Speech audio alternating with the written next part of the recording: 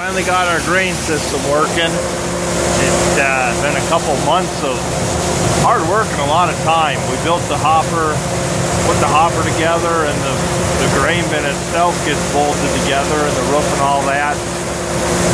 Concrete had to get poured, the shack had to get built, augers trained up into place. So we come in with the tractor and we unload into the swing hopper, and he runs up to the top of the wet bin up there, and he holds about 3.5 semis. And then from the hopper bottom, you can see how it drops down in and flows down in that little hopper down there. And there's a gate there that we can, for maintenance and other issues, and control the flow. And then from that auger, he runs up to the top of the dryer. And the top of the dryer, that skinny part is a reservoir. So that heat comes through the fan there.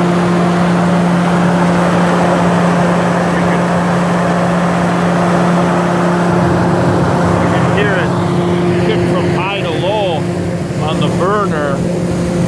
And you can see the flame up in that little window.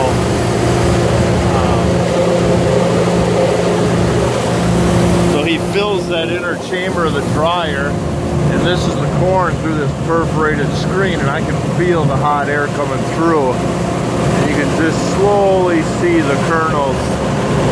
They're just trickling down at that steady pace because we're dumping hot. And so he's running about max speed right now. Our augers were geared for high moisture corn, so we weren't expecting this volume throughput. But the dryer itself holds about 1/2 semi, and that column is only this thick of corn. And then from them two little upright angles around that door, that's all empty, and the air is getting blown out from there through that corn. You can see the little meter. This little chain runs the metering rolls at the bottom of the dryer down there, and that's where the corn is going. Comes out here, runs through a moisture sensor, and then up there 60 feet up this little auger to that bin. And right now it's doing about a 1/2 semi or a little better an hour. And so it's kind of a nice system compared to what we used to have that did a semi in a day, it seemed like. And then we come in our little shack. We still got to finish the shack yet, but this is the control box for the dryer. And so he's sensing the out moisture. Remember the moisture sensor out there? So he's reading that, and that's just a relative speed of unloading. And so it's bouncing between high speed and low speed right now, that 60 to 70 jump, because we're right, it's trying to hold that 15.5, 15.3 area. And so it slows down the meters, and now it's sped back up because it sensed that 15.3 and 4.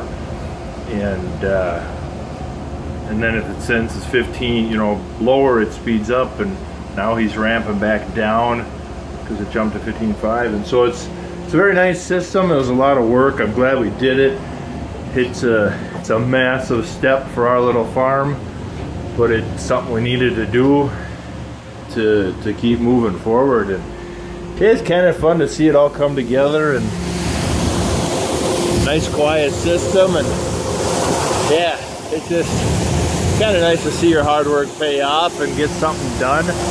I mean, in a matter of a day, that bin there holds about 12, maybe 13 semis, and in 2 days here we'll have him full. In fact, we aren't even going to finish the second day, and he'll be full. And then that big blue auger gets moved to the other side of that bin, and we load trucks out on that road to empty him, and then we start all over again on filling them.